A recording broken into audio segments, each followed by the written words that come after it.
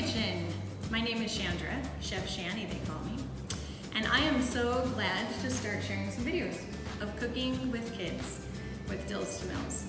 Today is our first segment and we are going to be learning about healthy snacks we can feed our kids. Kids are always hungry and we have a lot of choices in what we could feed them, but today we're going to teach some kids what choices are the best choices to make when trying to find a snack. So join us in the kitchen. We are going to have lots of kids come over. It's going to be a little crazy, but it's going to be fun.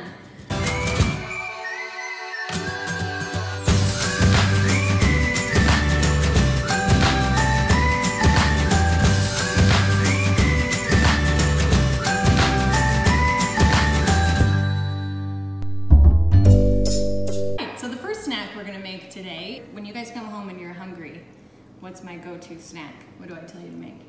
Ants on the log. Ants on a log. I don't know if you ever had them, but I had them when I was a kid. And what are you gonna make? Monster eyes. Monster eyes.